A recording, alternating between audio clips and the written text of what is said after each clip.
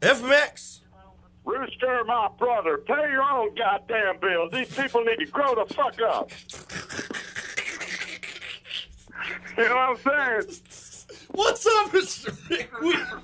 I didn't raise no fool. I ain't paying grandma's bill for $30 in coffee. Wake up. Oh, my Lord, you got me laughing so damn hard. Man, fuck these people paying forward. You know what, man? Get a job.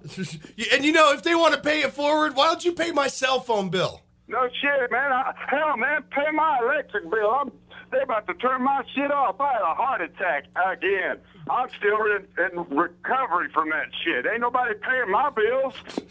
Oh, my Lord. I'm still out hustling, pimping this paint, my brother. I know that's right. And see, that's the thing is that, you know, I just went through the line and, you know, somebody in through the drive-through, and then the dude was like,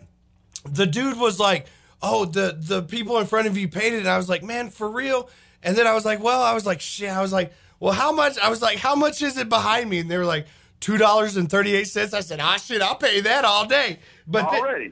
But then, I mean, that ain't bad. But what happens, like you said, you go up there, Mildred and you know, Myrtle and her cousin Leroy are all up there drinking super jumbo 44-ounce mocha cappuccino with the half bullshit, $49.95. I've seen people pay that shit when they go through there. You know? I know it, brother. And then what do? Are you that guy that's like, well, you know what? I think that I'm okay. And then everybody like looks at you and judges you. I mean, I don't like it. I don't like it at all.